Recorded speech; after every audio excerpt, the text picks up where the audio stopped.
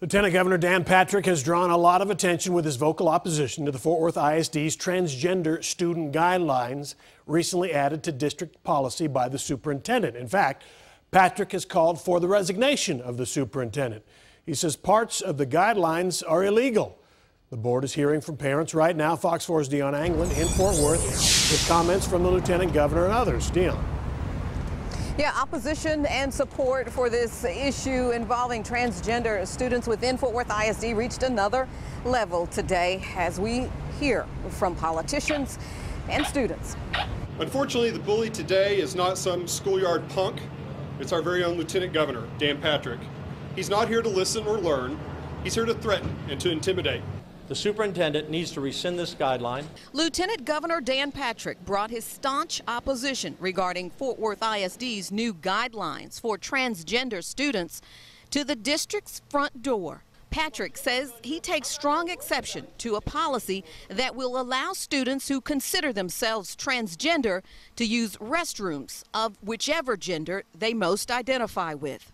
If you look at that guideline, what it says here is basically, we control your child. And remember, this is for all students.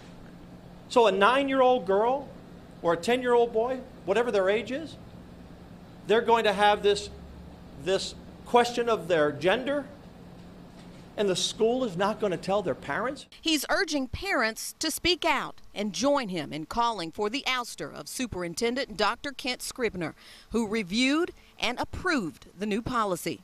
Meantime, the school board has reacted to the backlash with support for its superintendent. Board President Jacinto Ramos Jr. released this statement. Rest assured, the safety of all children is our highest priority on the board. We are completely capable of handling this in Fort Worth. We are applying the existing policy to make sure all children feel safe at school. We are here to look out for all children, not some, not most, but all children. Some students today at Trimble Tech High offered their thoughts on the new policy surrounding transgender students when it comes to those who choose to use the restroom of the opposite sex. You know, if you would ask parents, they'd probably be, some of them would be against it. But if you ask young people, teenagers, high schoolers, they're open for all that. Including yourself? I'm okay with it. I'm not transgender myself, but I'd support it. To be honest, I think that's a bad idea. I think that's a bad idea. Yes, I would be uncomfortable, but I don't see nothing wrong because everybody has their own opinion, like I said. And I mean, if that's what they think is the best, I think we should do it. So you go into a girl's restroom and a male dressed as a girl goes in there, they're gonna feel uncomfortable having another gender in there. So I think it's wrong.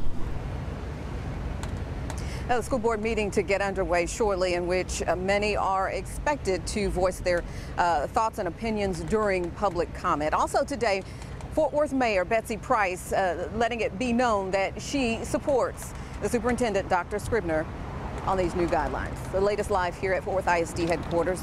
Back to you. All right, Dion, we'll look for the latest from that board meeting tonight at 9 and 10. Thanks.